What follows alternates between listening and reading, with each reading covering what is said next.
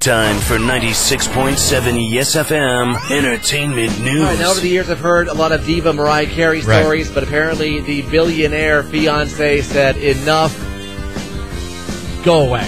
Yeah, so James Packer, the billionaire guy. Casino magnate. Yeah, whatever. And Mariah Carey have split up. Yeah. Two people who you have no reason to ever care about. If this affects your life, maybe get a hobby. That being said, Mariah Carey, does have those diva tendencies. That we had a story a while ago about she was filming a music video and she demanded that she be carried up several flights of stairs on a couch. And then she had somebody who was paid to hold the straw for her while she drank out of it. But so apparently James Packer is tired of her diva ways. Well, and she said she was fooling around, allegedly.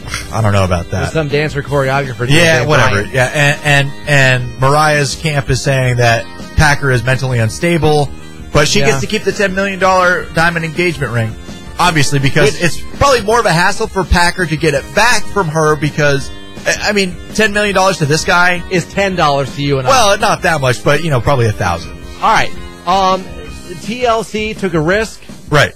With the whole Duggar drama, with doing the spinoff, the whole, Counting On show. They lost dozens of advertisers because they found out, oh my gosh, they're airing our ads during this. And they don't want to be associated with that at all. Right. No. Well, apparently the ratings have kind of tanked out. There's rumors of cancellation. Why? So, I don't really know, but like Ginger Duggar and Jeremy Volo's relationship has been the focus. And apparently the Duggar family has been really strict about it. They don't like it.